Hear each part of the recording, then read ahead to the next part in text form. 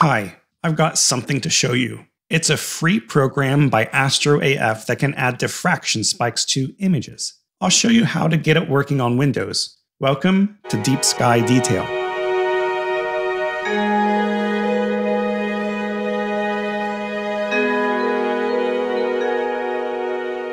So I've been doing some testing for Doug from AstroAF. He created a free Python script that can add diffraction spikes to your images. He's a really nice guy.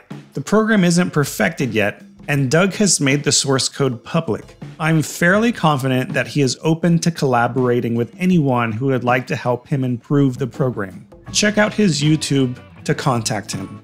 Link to his video is pinned in the comments. Generally, I like diffraction spikes, but with my refractor and also with my Schmidt-Cassegrain, I don't get them.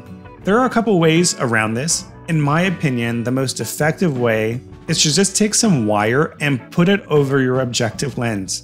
Then you'll get real ones that way. But what if you've already taken your images, or you don't want to worry about the diffraction spike shifting relative to your objective lens, ruining your stacking? There is software out there that can do it already, but there are few options for Mac and few free options. This video isn't going to review the program because, as I understand it, it is still in development. For example, there are some false positives where brighter parts of the DSO get treated as stars. This can be masked out in GIMP if needed, but this video is more of a how can I install it on Windows type video. You can then check out the software for yourself, and if you have experience with Python, Doug has told me that contributors are invited and welcome to make pull requests. I do think it is a very cool program from what I've seen though. It works well most of the time and it's free. I like free. Alright, so the first thing you'll want to do is head over to python.org/download and download Python if you haven't already. When you install it, make sure add python.exe to path and use administrator privileges is checked. Go ahead and install Python. Then head to Doug's GitHub page, the link is also pinned, and download the zip file by clicking on the green code button and clicking Download Zip under the Local tab. Unzip the folder and place it somewhere that's easy to find. Mine is in a subfolder within my download folder. Okay, so if you already have a couple Python packages installed, you can go ahead and just double-click the AF diffraction spikes GUI.py Python script here. It will open the program. I suspect though that if you've never installed Python before, you'll need to do one more step. Open the command prompt in Windows. You may have to run as an administrator just to be safe. Just put cmd in the search bar, right-click, and run with administrator privileges. I'm going to change the directory of the folder to the diffraction spikes folder that I downloaded to, but you don't have to.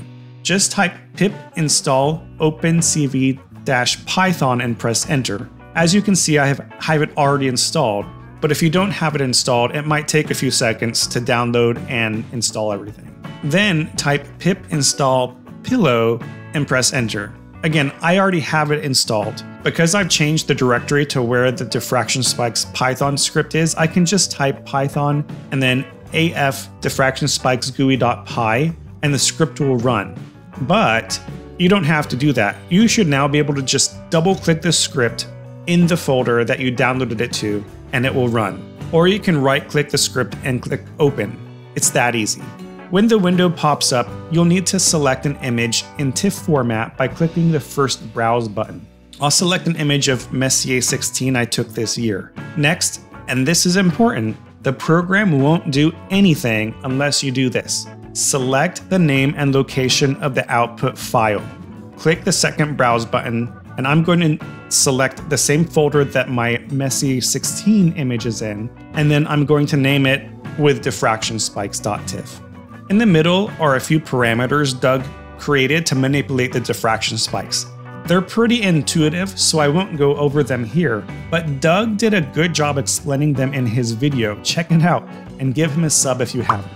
Here are some parameters Doug gave me that seem to work well on a lot of my images. I'll just reuse them and then click Process and Generate Images. Once I do, the image will be saved in the location we specified earlier.